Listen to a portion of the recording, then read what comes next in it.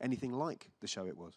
What's it like going from shooting something like the Hobbit films, Black Panther, Captain America, to shooting something like Ghost Stories? Well, I always think, and I try not to be too glib about it, but the difference for me is catering. You know, that's where the difference is. You know, it's craft services, or, you know, your job is the same. It's essentially the same, whatever scale work you are doing. You know, whether it's tiny or massive. Maybe move a little faster with something like this, or with something like no. No, you move slower in the hoofing.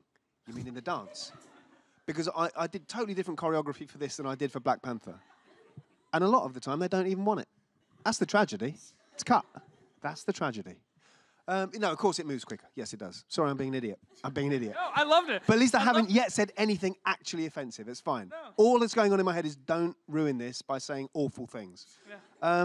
My blank expression was because I was trying to think of something funny, but my brain was going only saying bad things. It wasn't.